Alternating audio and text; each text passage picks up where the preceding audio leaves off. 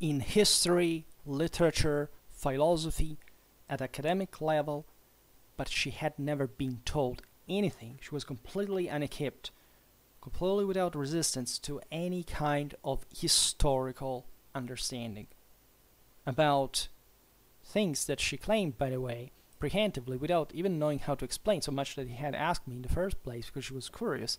That in the moment you know how long I can talk, in the moment I began to address the thing, just, oh, now I feel so stupid because I asked that question, oh, sorry, no, yes, oh, it all makes sense.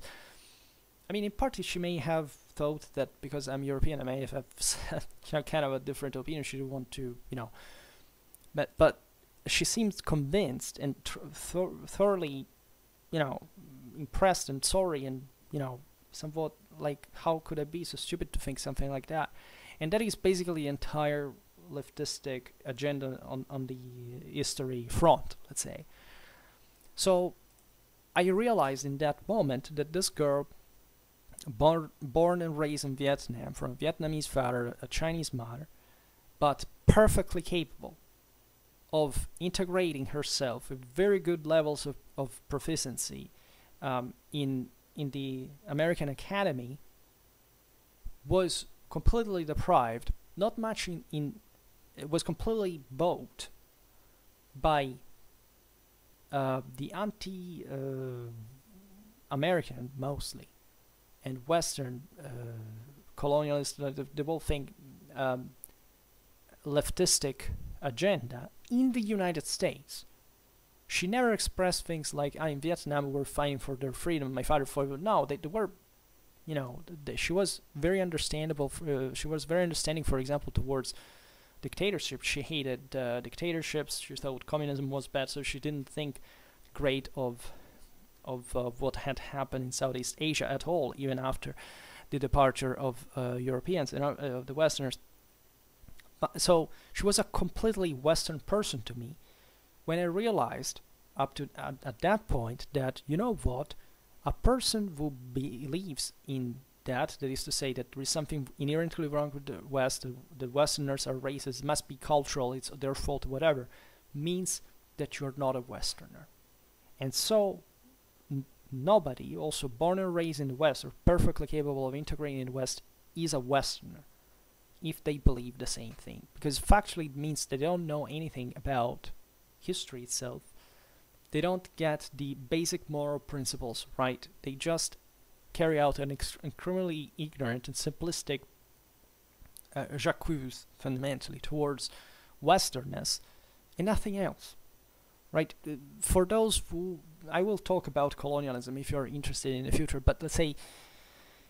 you see, it's not that there has ever been a moment during Western colonialism where Westerners didn't reflect on their role of colonizers, which they didn't say, what are we doing? Right? That we're just sitting there and just thinking that the others were just a bunch of primitive animals that had to be destroyed or massacred for the taste of it. Westerners didn't think that exactly for the same reason for which they succeeded in colonialism.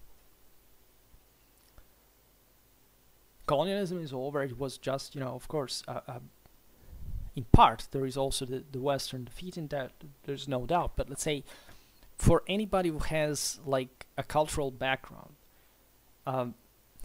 there can't be such a simplistic explanation for historical issues. Like, it's not a mystery what Westerners thought when they were colonizers. And for everybody who knows that, which should derive from an average secondary education, you know that, first of all, just it was a different context, but secondly, even at that point, the Westerners thought of themselves in ways that were, reflecting on the same issue. We're bringing on the fore, after all, positive principles at the same time. For not talking about the allegedly evil nature of the United States and all this bullshit of the fact that America was intrinsically founded on racism and slavery and all this bullshit. This is just even also just a complete fabrication. You can't believe in seriously if you are even just a literate individual. Right, so I'm sure I missed something in the whole thing. I could make other examples of people from other areas of the world. The truth is also that I don't know enough about so many other countries that I would like to know. I just noticed that in general, to me, being a Westerner lays mostly in the capacity of having a rational, critical thinking, confidence in yourself, the degree of aggressiveness that you need to take any step to ensure that things go in a rational sense. So aggressiveness as that primordial instinct that we all have, but one thing is to just deliver in hubris, in violence, in terrifying things that you find in many other places in the world for no sense or reason. Another thing is using violence when it must be used just for enforced law and order and discipline and creating prosperity that is necessary to move things onwards without any oppression. And as a matter of fact, creating the most the freest the societies in the world, in the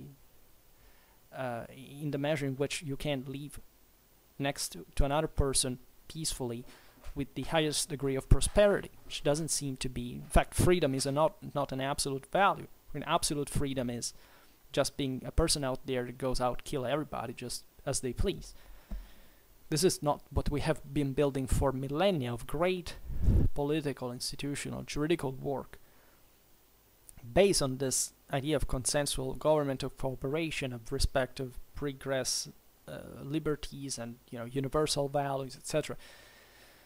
And also of equality, and however mitigated by still rules that must be obeyed for the collective good, and etc. And so being able to identify, to distinguish the necessity of political action, even of military action, in ways that, again, elsewhere have been quite universal, in the sense that politics and war are universal in many ways, and some core principles are the base. But again, to make functioning that prodigious balance that we have kept for some time in the world now in the West, that nobody has ever achieved yet, is another thing. And I could tell you in the most banal ways that it has to do with knowledge, that you cannot be reasonable and clear and intelligent if you don't know things. Because all the people who I've met from other places, even from my own, from within my own country, from within my own continent, as much as in the world, is that the lowest the level, for example, of literacy, of capacity of expression, does correspond to greater stupidity. It's not an opinion. If you know how to formulate a complex thought and to lay it out factibly and with logic and proper lexicon and getting to the point, in order to be understood, because you know what you're saying and why. Also, thinking about your interlocutor as a target in this regard, it means you belong to a civilizationally superior context. If you find that crime and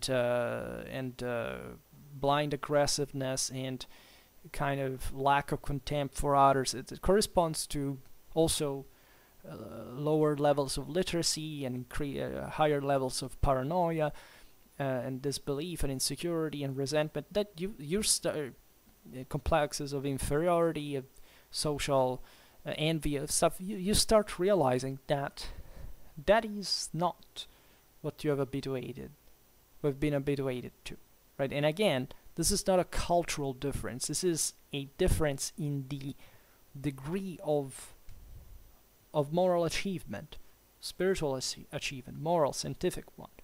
The more you know, the better you are, the better you can do, and everybody can do that all over the world, right? And if you haven't got to that point, you have to work to improve.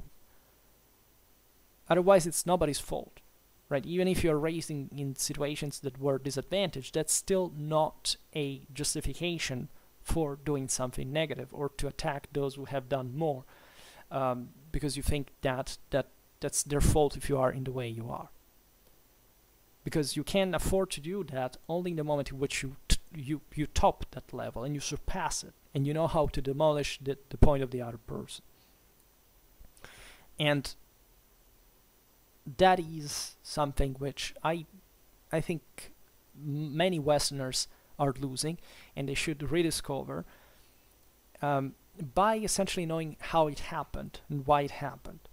And I'm trying my best on Schwerpunkt to give an idea of that, right? And it's not easy because these are very controversial topics, and people, generally speaking, don't understand them, or don't want to understand, or feel that I'm just extremistic in some ways, or I'm intolerant, or maybe they think that I'm racist or anything. If so, I think that the problem stands maybe in my civilizational say failure, because I don't express myself well enough, or maybe it's because they also don't quite wanna know, and they correspond to what I think is not really how civilizational models should be, right? And that's a question that you can always profitably ask yourself, because answering that pushes you to be a better person, and that's what makes the difference, right? So it's not a Western thing.